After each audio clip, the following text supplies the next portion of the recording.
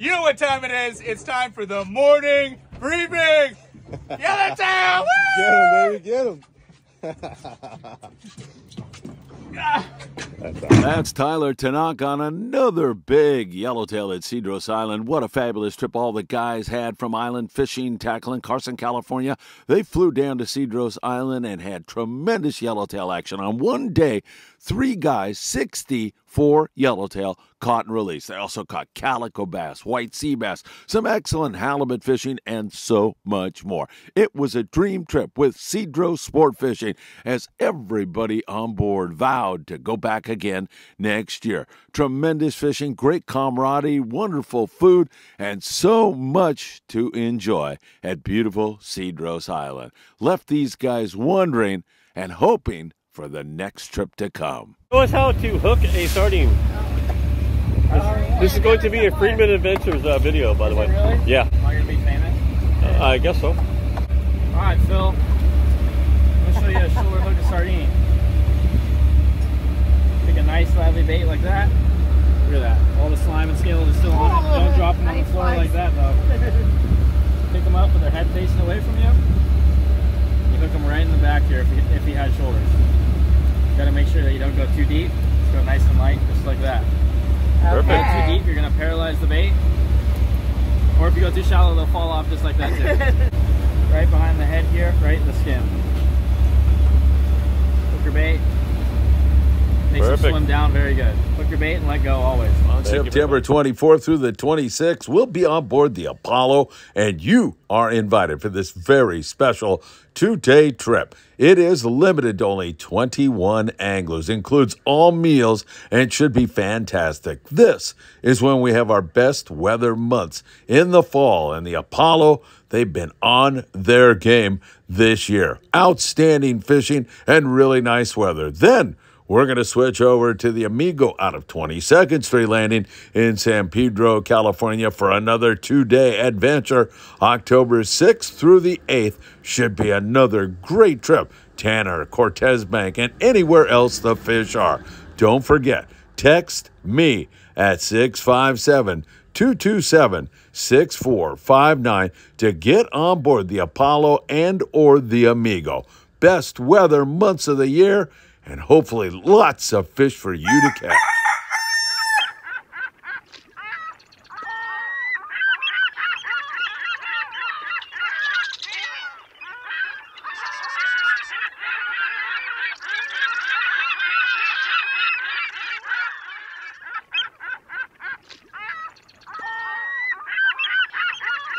Good morning, my dear friends, and welcome to beautiful Surfside, California this lovely Tuesday morning. I mean, it is beautiful. It's nice and cool down here. There's a gorgeous sunrise, and we have got so much to talk about, including some long-range fishing that is absolutely incredible. What a great long-range summer it has been, and hopefully it extends into the fall when I'm on an 8-day trip on board the Independence. Should be great. We're going to check on our bluefin tuna out there on Tanner, Cortez, and even out there towards Santa Barbara Island. The Osborne Bank is where we've been catching some big nighttime fish. What's that weather doing? There's been some bluefin out of Ventura sport fishing taken, and also we'll check in on some Morro Bay albacore, the Coronado Islands red hot, and so much more. You know what time it is. It is time for the morning briefing. Good morning, my friends.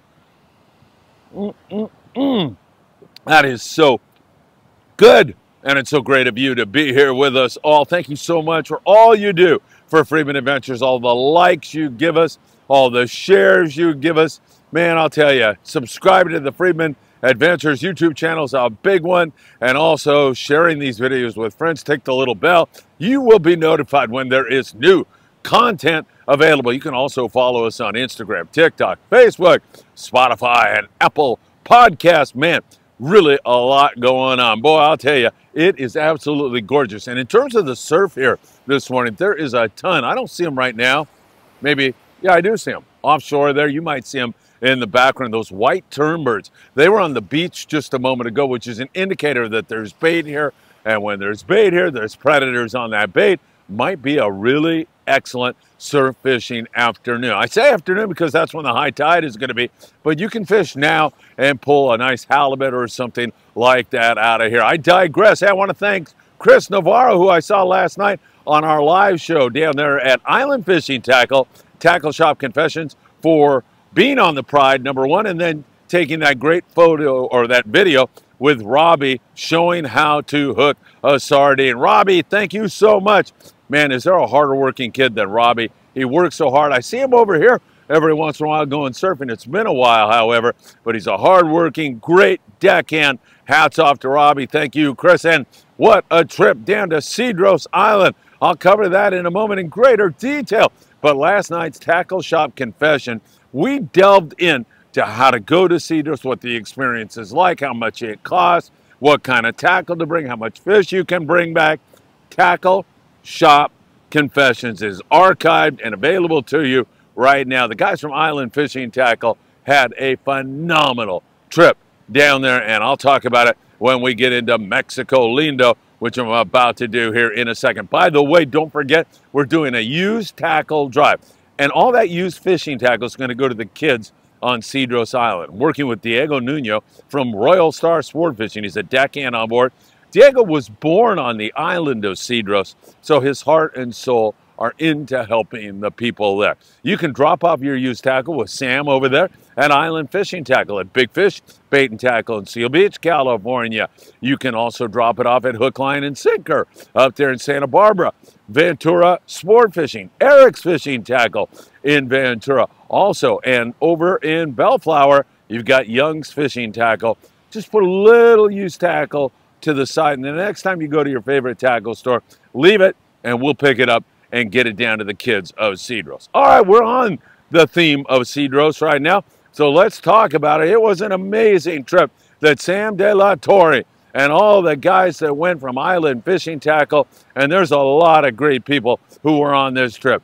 On one day, Sam and a couple of other guys caught and released 64 yellowtail. Sam said you could literally watch the fish eat your jigs. And Tyler Tanaka knocked it out of the park with that great intro for the morning briefing. Beautiful stuff, Tyler. So happy you had such a great trip. Our tax guy, Tim Marquez, was on the trip and caught halibut, nice calico bass, and yellowtail. Tim said it was a dream trip. Just about everybody, no, I'm sorry, everybody that was on that trip had a fantastic trip.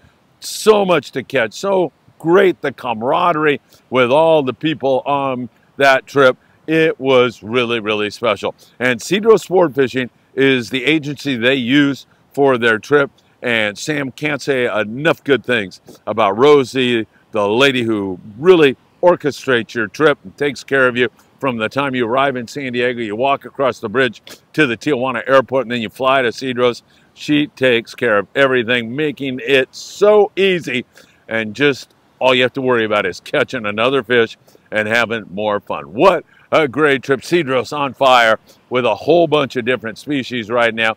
And once again, go back and listen to Sam De La Torre. That is one great instructional video. And I say instructional because Sam goes through it all. How to go to Cedros and how to have so much fun. Let's come up to Ensenada. We're fishing down in Ensenada. Is hit and miss on the bluefin tuna. You go offshore, once in a while you'll catch those things, once in a while you will not. There's still plenty of BFT outside of Ensenada, so the chances are you've got a good shot at catching some bluefin tuna. Trolled Mad Max has been the best way to do it, but there's been fish on the surface iron, on the poppers, on the Daiwa Sakana, Cold Sniper type lures. Those have all been very, very effective when you're offshore. There's the occasional yellowfin tuna also mixed in there, but no big numbers, and an occasional dorado, but we haven't seen too much dorado here lately. The flatheads are out of the picture, wondering if some of that warm water stuff will push up with the fall kind of weather that we'll experience. We're going to get that calm weather, that lack of wind, beautiful seas. That's normally when we have our best weather months here in SoCal and Northern Baja. So hopefully that will take off. There's quite a bit of marlin offshore also. And that yellowtail is up playing around again under the birds. It pushes the bait to the surface. You run over there throwing iron, and you can get onto a 8 to 20 plus pound yellowtail. Some of that is zooming around Punta Banda and Todos Santos Island. A lot of it is down there around Santo Tomas, where there are some good barracuda flurries, some great rock fishing closer to Ensenada along the coast. You catch some calico and sand bass, Puna Banda, that rugged coast. You can catch calico bass.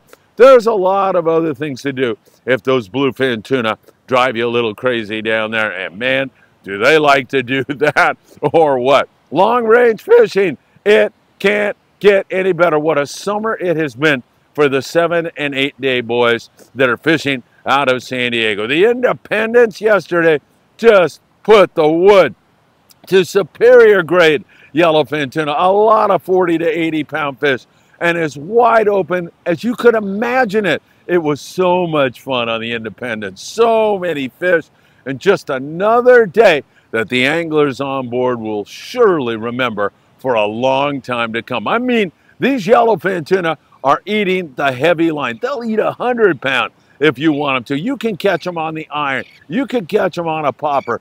Anything you throw at them, they are biting right now, and it is as good as you could possibly want it. Great fishing on the Independence, and don't forget, we have a 5-day trip on the Indy next April. You're going to want to be on that one. Give Paulina a call today and say hi for me. She's a great person, and you can get more information or book by going to www.independentsportfishing.com. Great fishing down there on those 7 and 8 day trips. And the XL showing us that there are wahoo and lots of them.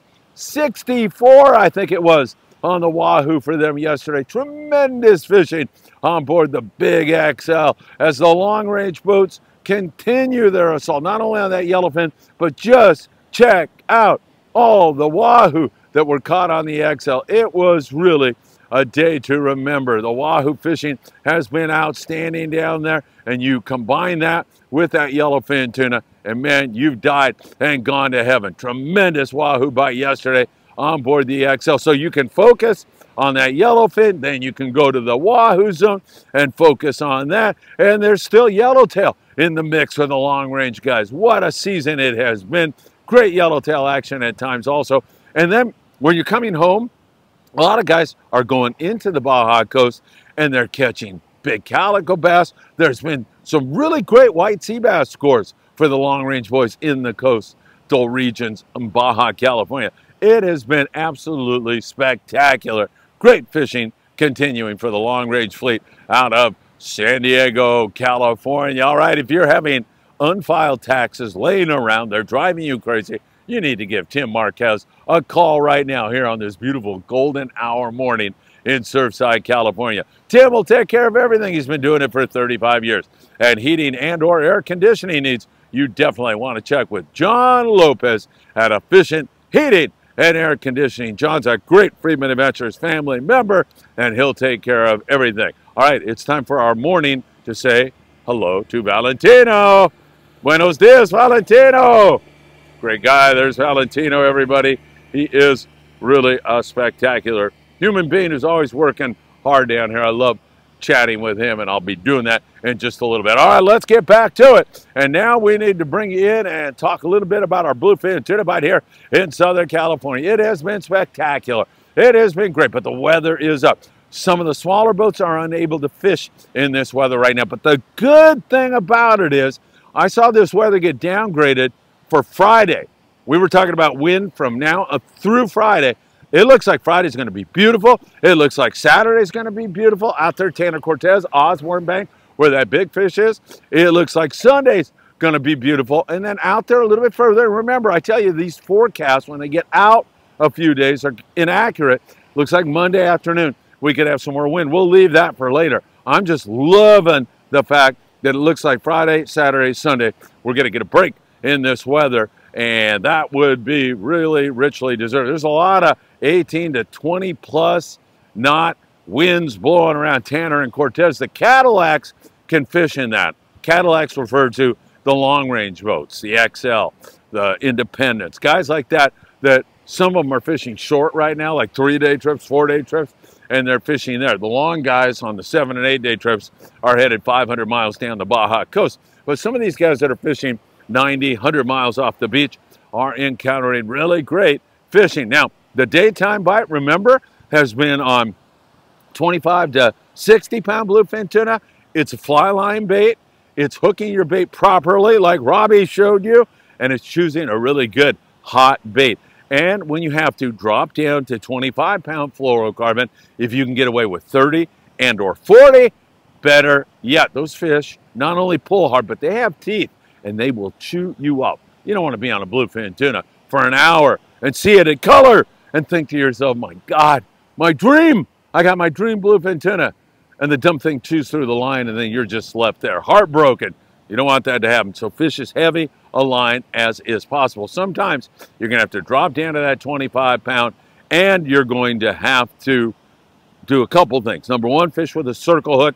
Get that hook in their jaw and keep that line away from their little teeth. That is one thing. And pull hard on those fish and get them to the boat. The longer you're on them, the more they can go wrong. At night, we've been fishing the jigs up there around Osborne. There's several other areas. The Osborne Bank is located west of San Clemente Island, out toward Santa Barbara Island, that little small island here in Southern California. And it's been really good out there with fish to over 200 pounds. What magnificent fishing. There was some good fishing going on, but this weather has definitely taken a toll on the smaller boats. They are unable to fish in it. Some guys are toughing it out and giving it a try. Other guys are going south. Cadillacs can fish that and still continue to catch nice big grade fish. There's 40-pounders in there also. The range is 40 to 200 plus pounds. And the 350 to 400-gram jigs have been working well. 500-gram jigs in this weather now is something you're going to need to make it happen. 200-pound bite leaders definitely want to have that. And 100-pound Spectra is just perfect. So there is really great fishing going on, but the weather's in the way right now. And we're just going to have to wait for that to come down. All right, let's remind you all that if you're headed to Catalina Island, and on a day like this, who wouldn't want to go to Catalina? It's gorgeous. Jump on the El Patron. She's fast, she's speedy, great crew, great food, and you're going to really enjoy yourself. She's out of Long Beach sport fishing, and you can book with the weekdays being specially priced, lower prices for you at www.longbeachsportfishing.org. We'll cover what's going on at Catalina Island here in a moment. First of all, let's talk Coronado Islands, where there is some fun fishing going on. It's not the 100 fish scores on the Yellowtail every single day for the sport boats that we were experiencing maybe a month ago, but it is still darn good fishing. And now there's a mix of bluefin and yellowtail at the island. Sometimes you'll catch bluefin tuna in 60 feet of water. It's absolutely incredible. Other times you go offshore and have to find some breezing fish around.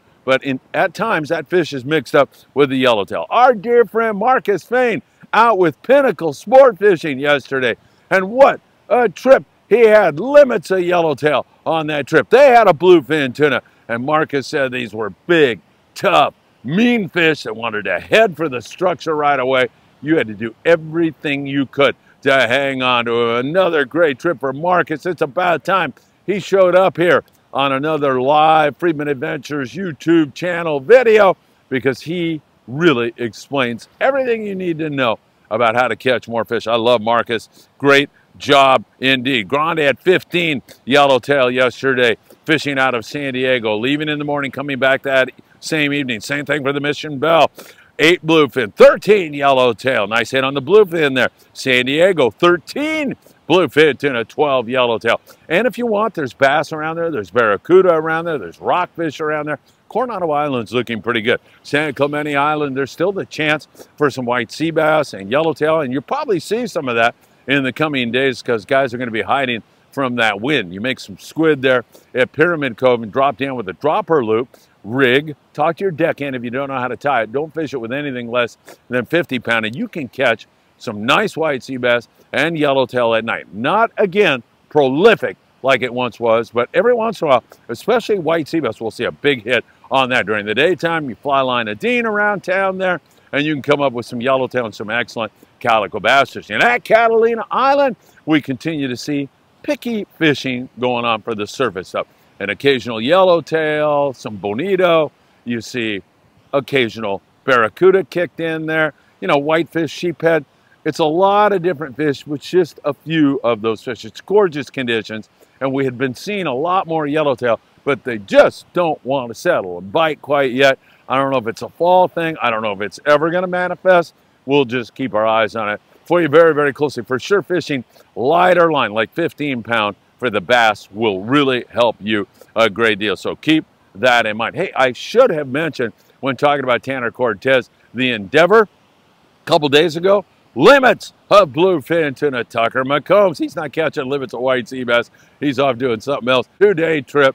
And then the second day, the weather just chased him out of there. Said it got way too nasty, and it's up right now. A lot of boats are unable to fish on that, so we'll keep our eyes on it for you very, very closely. Up there around Santa Barbara, you have that bluefin at night, and then at the island itself, there's some big yellowtail at times and some really good calico bass and wide open barracuda fishing at Santa Barbara Island. The Channel Islands, a little breezy up there. Also, haven't seen any big hits of white sea bass and halibut, kind of picking away at all of that stuff. You know, a few fish here and there.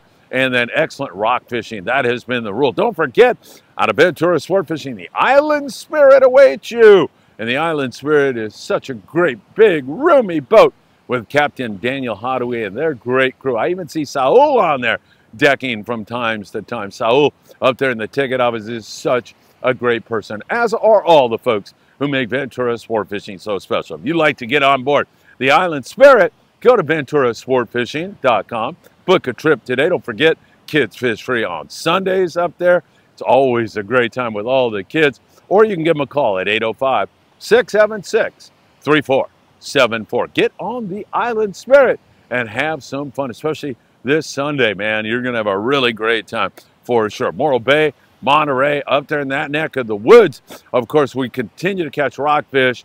Private boater reported to me that there was 42 albacore caught 75 miles from Morro Bay.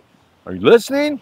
Man, I haven't seen any photos yet, and I'm waiting. I would like to see that. But the guy who gave me the information, live free, die free, he is rock solid on his information. So I'm taking this one to the bank and keeping my fingers crossed that Morro gets a shot more of albacore. They actually have nice weather offshore in that 75-mile region right now as we speak.